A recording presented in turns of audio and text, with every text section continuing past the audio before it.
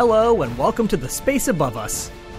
Episode 55, Skylab 2, Part 1, 11 Years in May. Last time on The Space Above Us, a rogue meteoroid shield, a crippled solar array, a space station in peril. 3 astronauts think they have what it takes to... Sorry about that. Movie Guy Voice has it pretty much right though. On the last episode, we took a science-minded tour of Skylab, NASA's first space station. We learned about the Earth Resources Experiment Package, the myriad sensors and instruments on the Apollo telescope mount, and even the tiny scientific airlocks on either side of the orbital workshop. After that, we packed it up and stuck it on top of the first 2 stages of a Saturn V rocket. On board were nearly 100 experiments, 850 bags, 60 music cassette tapes, 420 towels, 74 lights, 4 decks of cards, 840 washcloths, 3 Velcro-tipped darts, and the hopes and dreams of countless scientists and engineers. All we had to do was get it into orbit. On the way up, the meteoroid shield decided space wasn't for it and headed for the ocean, tearing off one solar array and jamming the other in the process. What resulted was a space station that wasn't quite dead, but was in serious trouble. But let's take a step back and pretend we don't know any of this yet. Imagine Skylab gets deposited into its orbit, the meteoroid shield pops out into its normal position, the solar arrays deploy, and everything's going just great. Who would be launching to visit the station the next day? That would be the crew of Skylab 2. Now I know what you're thinking. What happened to Skylab 1? Actually, that was the flight of the space station itself, making the first mission with the crew Skylab 2. Okay, I know what you're thinking again. Hang on, I googled the mission patch for the first crewed mission of Skylab, and it says Skylab 1 on it. Yeah, you're right. It turns out that they sort of went back and forth on this for a while, and in the time between making the mission patches and launching, they changed their minds again. The result is that I will be continuing a fine tradition of spaceflight history enthusiasts and constantly reminding you that Skylab 2 was the first mission with people on board. The people in question were a crew of 3, one of which we know very, very well. Commander of Skylab 2 was the one, the only, the Sky King himself, Pete Conrad. Of course, we are well familiar with Pete Conrad's superb piloting skill, unending tenacity, and plucky sense of humor. He flew as pilot on Gemini 5 alongside Gordon Cooper, got his first command on Gemini 11, where he and Dick Gordon flew to record-setting heights, and kicked up dust in the Sea of Storms on Apollo 12, where we saw him last. Conrad would have gladly stuck around for another lunar landing mission, but did the math and realized that chances were he wouldn't get another shot. Instead, he dove headfirst into Skylab, and here he is commanding the first mission. This was his 4th and final flight. A big part of Skylab was studying the reaction of the human body to space. As such, NASA finally decided to fly their first physician astronaut, flying in the role of science pilot, Joe Kerwin. Joseph Kerwin was born on February 19, 1932 in Oak Park, Illinois.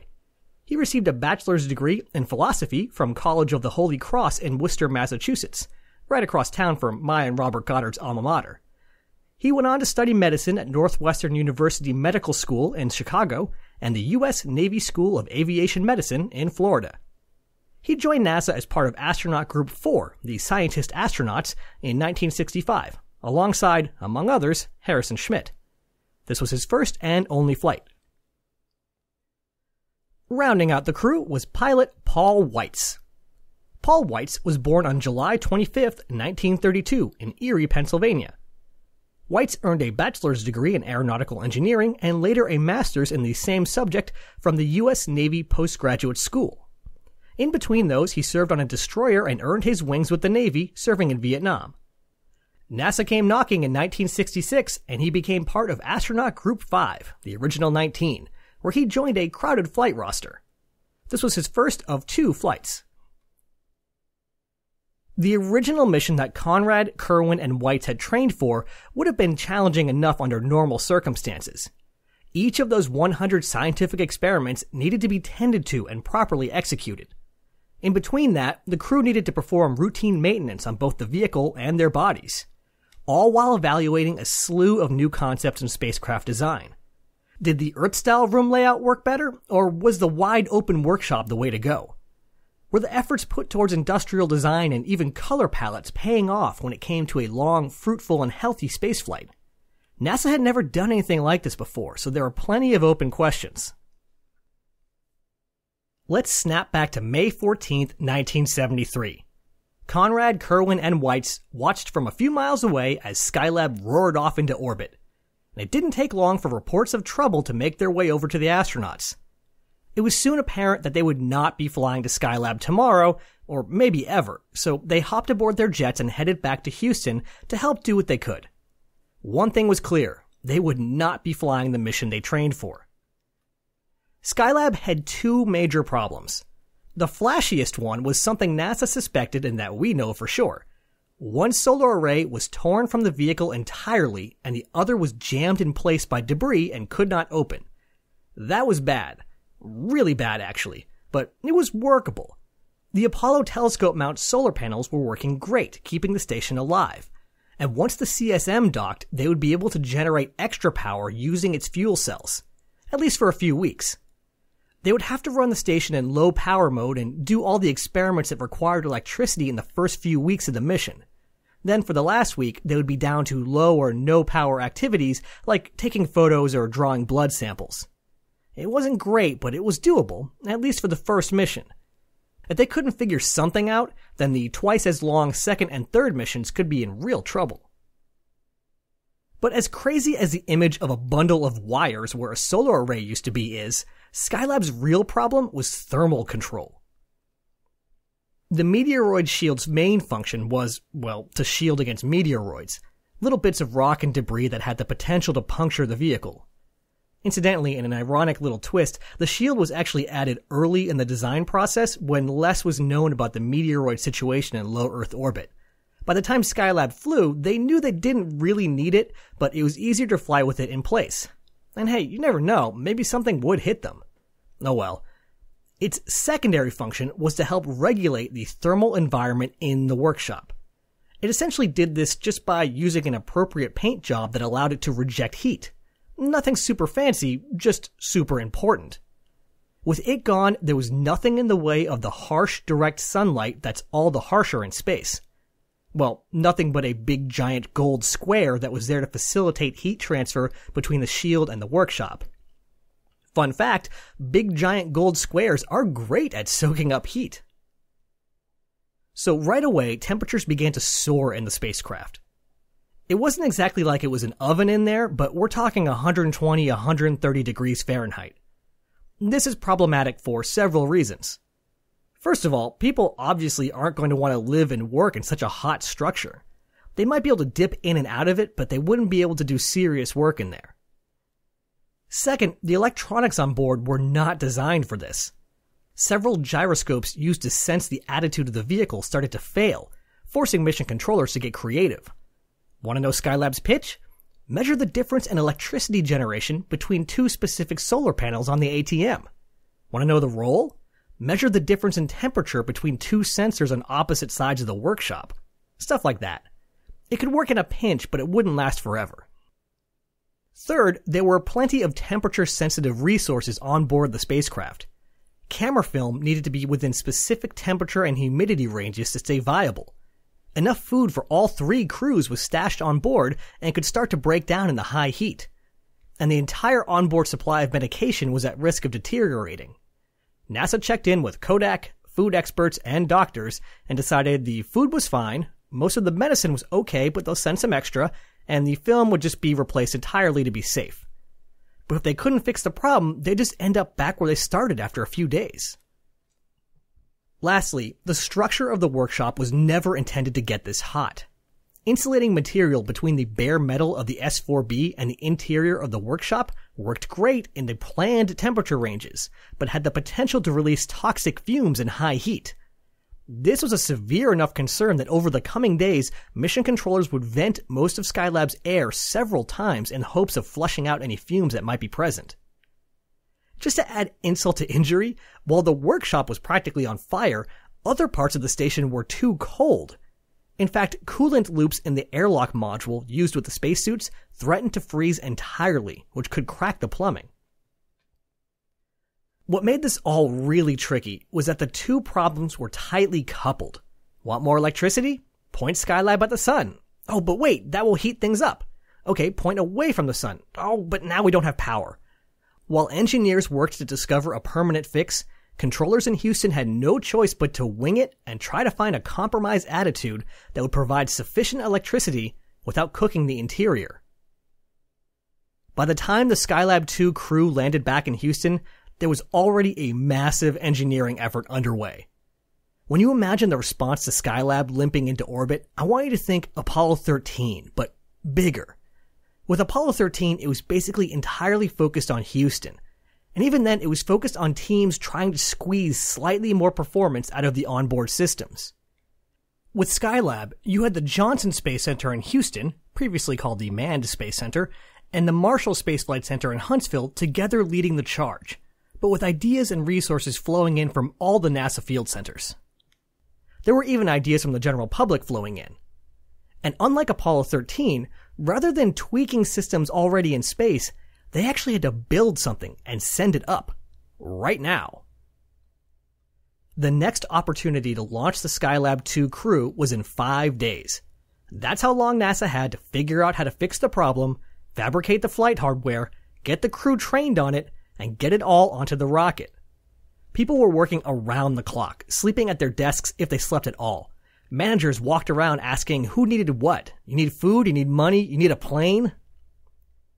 One of my favorite little stories to come out of all this was when the thought arose that clearing the debris from the solar array might require similar tools to those used by workers who operate on high voltage power lines. You'd need various standard tools but operated on a long pole. They found a company that made these, called them up, and basically told the guy to give them everything he had. He said he could ship NASA the gear as soon as possible, but that wasn't good enough. They told him to get to the airport, they were sending a plane.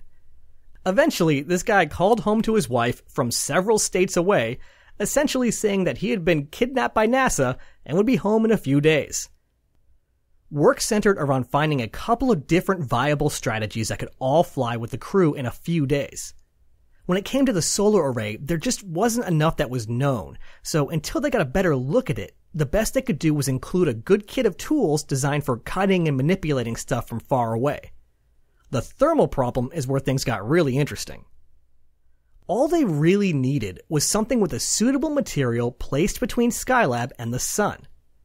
It sounds super easy, but keep in mind that no one was supposed to be doing spacewalks in this area. There were no handholds for astronauts or mounts for new equipment.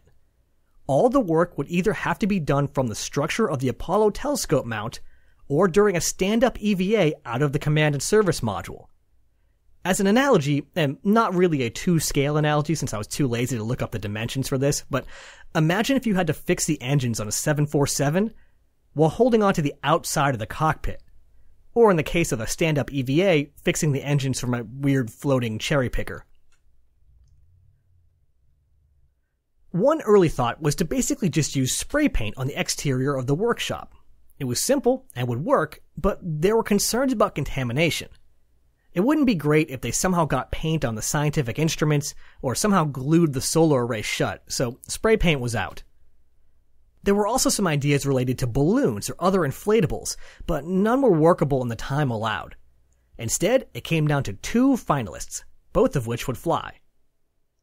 The runner-up was the 2-pole solution that worked sort of like a giant window shade. It'll help if you can look at a picture of Skylab during this, but I'll do my best to paint a word picture. The orbital workshop itself is like a big can with no handholds or structure outside, except for a messed up solar array. On top of the can is a lattice of structural elements that supported the Apollo telescope mount. With the 2-pole solution, 2 poles would be attached to the same structural element on the ATM and extend towards the bottom of the workshop, making a big isosceles triangle. By placing an eyelet on the end of the poles and using some rope, it would be possible to extend these poles during an EVA and then pull the rope to move a solar shield in place, sort of like a giant window shade. This solution was actually considered to be the better long-term solution, but was not preferred for Skylab 2 since it would require a really difficult spacewalk right after arriving at the station. The preferred solution came to be called the parasol. Remember those little scientific airlocks I made sure to keep mentioning? It turns out that one of them was almost in the center of the area that needed to be shielded. So if engineers could figure out a shielding device that could be shoved through the small airlock, then they would have their solution. And they wouldn't even need an EVA to deploy it. Well, they came up with something. Imagine a super large spring-loaded umbrella that keeps trying to open itself.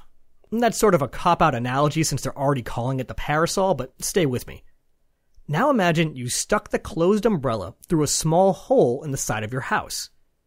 Since this is a big umbrella, it's too long and the base would not clear the hole at first, so you'd need to keep adding more extenders to the handle. Once you extend it enough that the base of the umbrella clears the hole on the other side, the umbrella can pop open. Then you pull the extender back in towards you and the open umbrella nestles up against the side of your house. And your neighbors call the police. But luckily, there are no cops in space because this is exactly the plan with the parasol. It was simple, it didn't require an EVA, and it was good enough to solve the immediate crisis and allow more thought about a long-term solution. It was exactly what they needed. In order to qualify both of these devices, engineers built a number of versions with different materials. Maybe this material works better in the direct sunlight, but it's too thick. This material is thin, but sticky. A precise balance needed to be found. Meanwhile, the Skylab 2 backup crew and prime crew tested different solutions in the neutral buoyancy tank. The tank proved to be a lifesaver because it made it far easier to figure out what would and wouldn't work once in space. While all these tests were being done, they also had to start building the actual flight articles. This is obviously pretty tough when the design is changing hour to hour, but they made it work. The parasol especially was a little tricky since it had to be squished down into a small package that could fit through the scientific airlock. They actually called in specialized seamstresses to fabricate the main shield and Navy SEAL parachute experts to pack it. All of this took time, so after a couple of days, it was decided to abandon the 5-day launch opportunity and instead focus on the next chance 10 days after the launch of the station. Mission controllers had managed to find a good enough compromise between power and heat that Skylab should survive until then. This also gave the crew a little extra time to familiarize themselves with the new equipment. A few days ago, this stuff didn't even exist, and in less than a week, they would be called upon to deploy it in space. But NASA did what it does best. Given a clear problem with well-defined constraints and an impossible deadline, they rose to the challenge.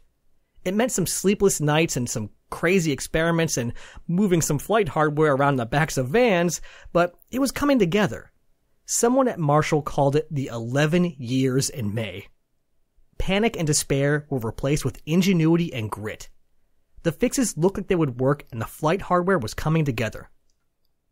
It was tight though. So tight that propellant loading was already underway on the Saturn 1B launch vehicle when the parasol and window shade were placed in the command module.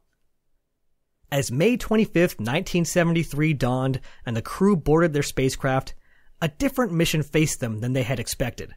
But they were up for the task. At 9 a.m., a Saturn 1B lifted off from Launch Complex 39B for the first time, and Conrad, Kerwin, and Weitz were on their way, with Conrad calling out, "Skylab 2, we fix anything." One uneventful ascent and 5 revolutions later, and the crew of Skylab 2 had arrived at their new home in space. Conrad performed a fly-around so they could get a good look at the vehicle before moving in. Their suspicions were immediately confirmed. Where the second solar array was supposed to be, there was instead just a bunch of wires. Where the meteoroid shield was supposed to be, there was just a big gold square, which had been turning black in the sun. And the first solar array was attached, but still in its protective cover, which seemed to be held in place by a piece of debris, a large aluminum strap. While Houston and Huntsville processed that information, Conrad moved the CSM up to the multiple docking adapter and brought it in for a soft dock. Since it's been a while since we discussed the Apollo docking adapter, A soft dock is where the 3 latches at the end of the probe engage in the drogue on Skylab. After a soft dock, a flip of a switch would retract the probe and pull them in for a hard dock, where 12 latches around the circumference of the docking port engaged. At that point, the probe could be removed and a nice pressurized tunnel remained. The crew still had some work to do outside, so they left the CSM soft docked while they ate their meal and had their first break since the launch. After a short break, Conrad disengaged from Skylab and maneuvered the CSM down near the trapped solar array. It was time for one of the craziest things I've ever heard of in all of human spaceflight. The crew depressurized the CSM and swung open the hatch, with Paul Weitz partially out in space on a stand-up EVA. To help stabilize his position, Joe Kerwin grabbed onto Weitz's leg. With Conrad at the controls, the CSM moved in close to the solar array. Weitz extended a long tool in the hopes of grabbing the debris and slipping it over the solar array cover, freeing the panel inside. As he pulled on it, Conrad had to react and keep the CSM stable, and Skylab itself reacted by firing the nitrogen thrusters it used when the control moment gyros weren't enough. But the debris just wouldn't budge. As Weitz put it, it was as if it had been nailed on. But you really have to visualize this scene. You've got the biggest spacecraft ever flown at that point. Alongside it is the Apollo CSM, a massive spacecraft in its own right. You got Paul Weitz hanging out the door with basically a big stick, yanking on a thing hanging off of a space station with all of his might. Meanwhile, Joe Kerwin is holding onto Weitz's leg just trying to keep him from drifting out the door, though he was tethered, and Pete Conrad is just trying to keep everything from crashing into each other. Everything about this is crazy and amazing. Needless to say, this didn't go on for long.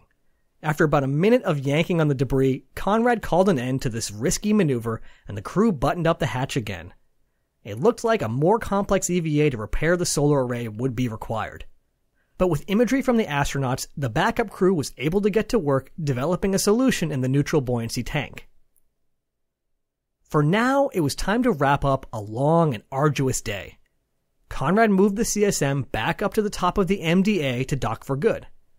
The orbital workshop may be super hot and potentially full of toxic fumes, but the MDA and the airlock should be fine, and there was a door between them and the workshop.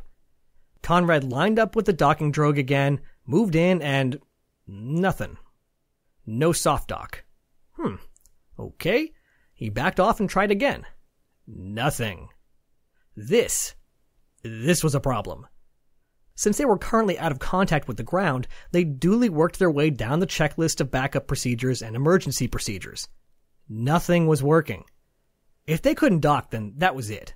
They could separate from Skylab for the night and return the next day, but the same problem would still be waiting for them. They had to solve this, or the mission would be over. You've really got a feel for these guys. They trained their butts off for a lengthy and complicated mission, and everything goes wrong.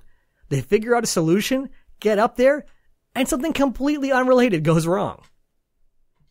Eventually, after consulting with Houston, the crew depressurized the CSM once again, removed the docking probe, bypassed some electronics that indicated if there was a soft dock or not, and put it back.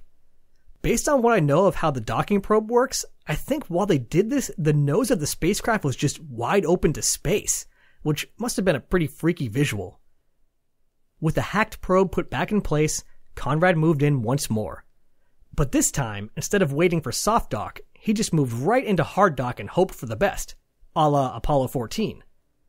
The banging of all 12 latches slipping into place must have been the sweetest sound the crew had ever heard. Skylab 2 was home. Next time we're going to have a lot on our plate. We'll follow the crew into Skylab itself, and then into the workshop proper. It was absurdly hot in there, but as the late great Private Hudson said, it's a dry heat. We'll learn about the crew's attempts to solve the station's dire thermal problems, and the slightly less dire but still critical power generation problems. And along the way, we'll learn what life aboard Skylab was like. What did the crew do day to day? Did the equipment work as expected? And how did Pete Conrad get addicted to butter cookies while in space? Ad Astra. Catch you on the next pass.